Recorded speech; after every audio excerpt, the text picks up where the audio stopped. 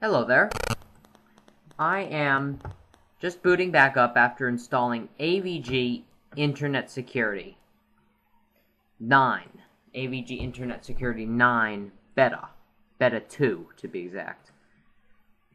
It's quite a download.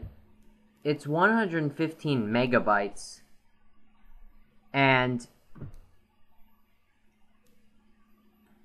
Or 105 or something, but it's kind of nuts. But I can't complain too much about that.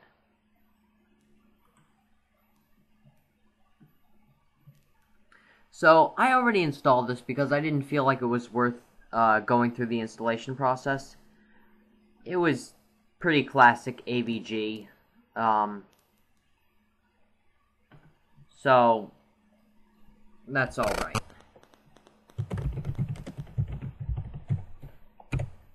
So I'll give it a name. So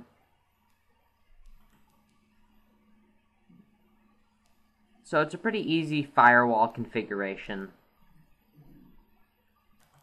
And I'll assign it a profile. So this is their new interface for AVG 9. Hang on. So there are a couple features. AVG optimization scan. So it scans what it needs. It finds what it needs to scan and what it doesn't need to scan. Kind of like Norton Insight, and it separates them into groups.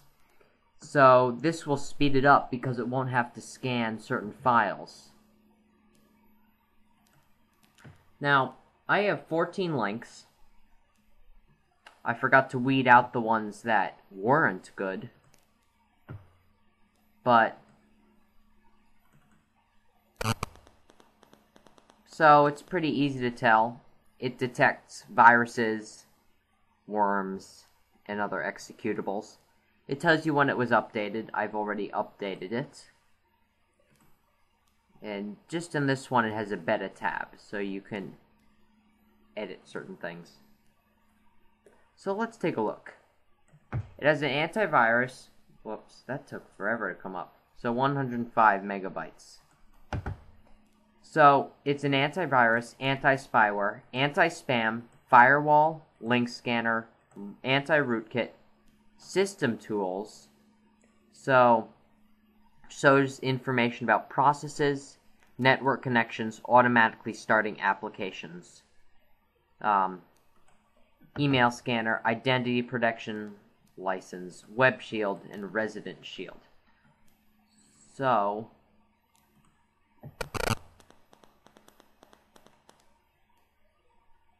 it's showing the optimization scan. Because I don't care,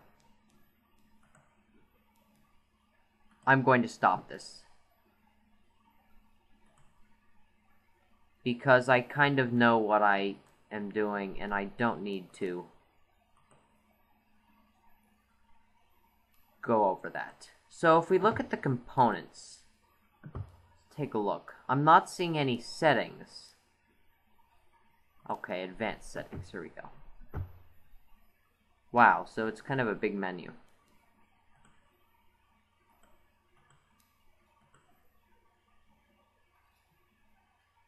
But this is good. Ignore faulty components conditions. So error or warning status of one of the selected components will be ignored. Virus fault. So you can limit the size. Pup exceptions, no.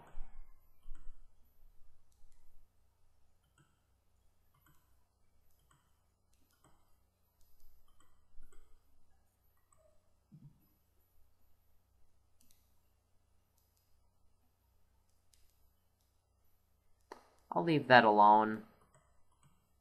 Advanced settings, this is fine. Scan all files.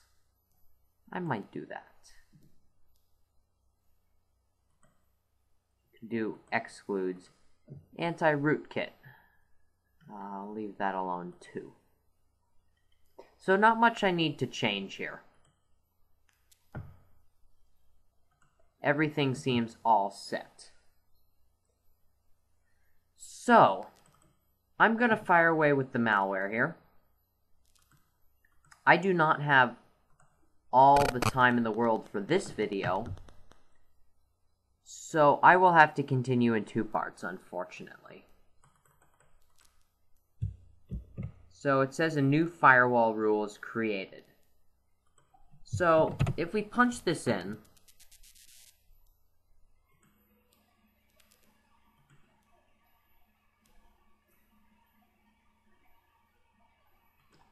so an access is denied.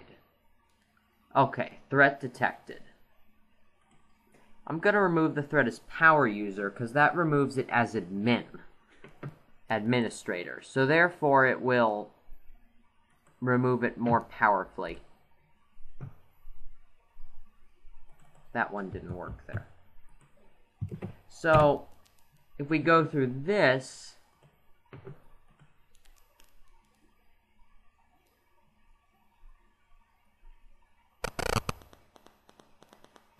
okay, malware detected.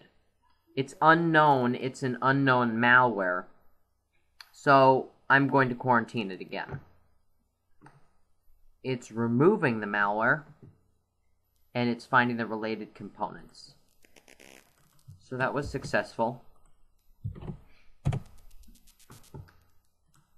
Now you can watch my Bitdefender video, Bitdefender Internet Security 2010. This is the same links. So you can take a look and compare the two to see which one did better. So it's finding, its heuristics are doing really well right now.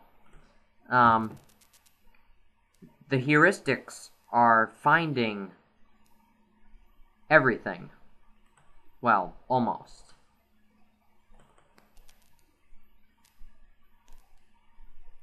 So it killed the Internet Explorer, probably to make the removal easier for itself. That's my feeling.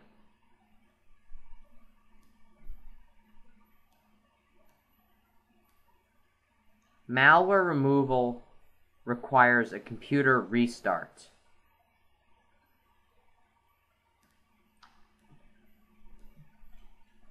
So it clearly doesn't have the best removal abilities, as far as I can tell, because it got stuck on a file. It couldn't completely quarantine it, and it let it into the system enough so that it has trouble removing it. So what I'm going to do,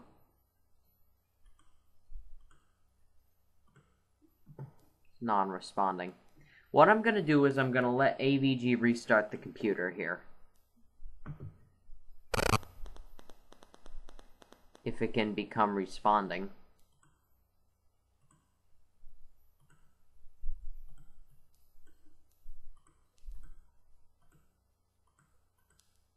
So I'm going to work this out,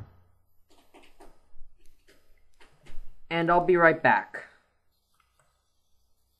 So I just reset the virtual machine.